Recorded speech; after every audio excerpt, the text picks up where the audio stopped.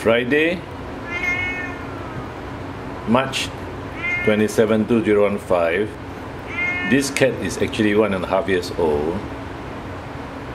He is not neutered because the owner finds that neutered cats are quiet and non-responsive. He has one neutered cat male at home, and the male is so quiet and then there's no reaction. So now this cat has fully recovered or almost recovered from the kidney failure after 2 days of dialysis. So he wants the cat to be kept here for 2 more days. Actually, you can see that he has this tongue ulcer, which now he allows me to open his mouth to show the tongue ulcer. And see that's the reason he can't eat after being sent home 4 days ago. This tongue ulcer could have been developed due to his kidney infection.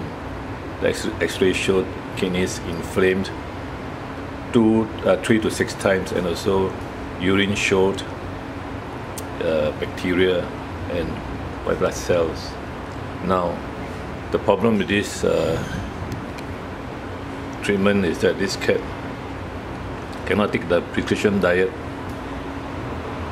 KD because there is POC, and the right canine renal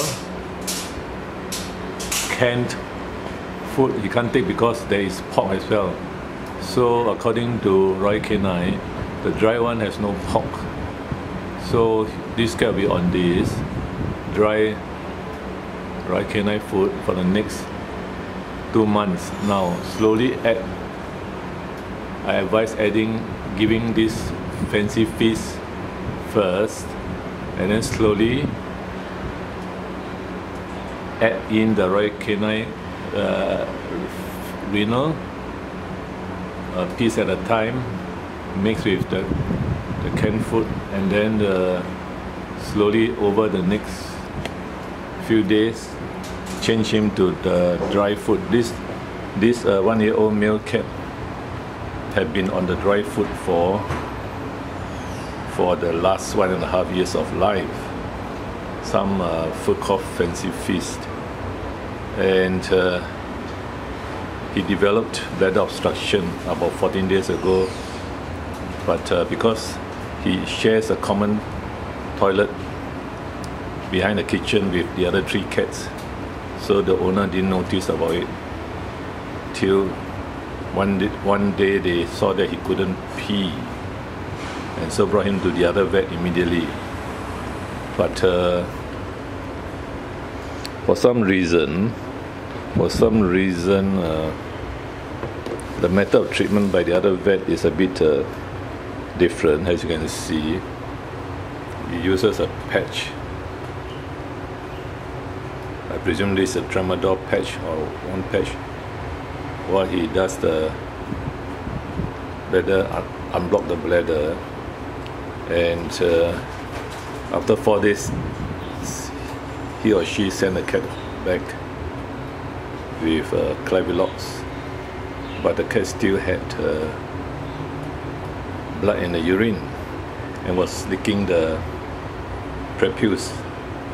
As you can see from the X-ray, which I told, X-ray shows the kidney being swollen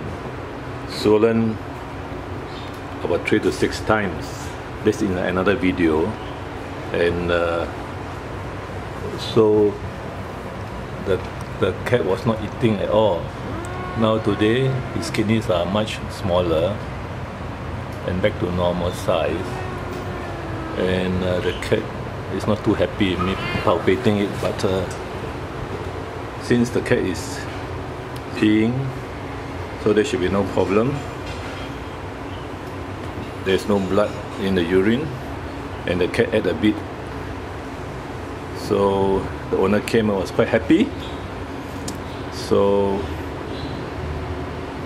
I was telling him that he has to observe all the male cats if they have problem peeing by checking the floor, the urine, because they all go to the toilet floor to pee and poo. They don't have this sand or litter box. In Singapore, some cats are trained on toilet floors. They just go to the toilet and pee and poo. They don't use this litter box. So this is quite a common practice. And in this situation, these 4 cats are doing it either directly on the squat toilet or at one corner like this fellow. He does his poo on one corner, and the other 3 cats will do their own business on other areas, other corners. So as to why he gets bladder obstruction, it's hard to say.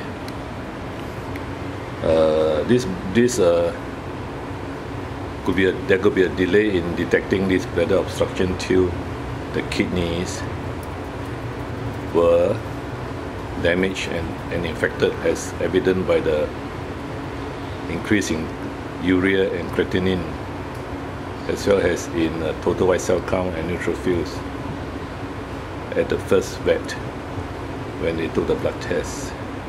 Unfortunately, the cat was sent home and there was still blood in the urine, and I believe the tongue ulcer to be the cause of the uremic crisis,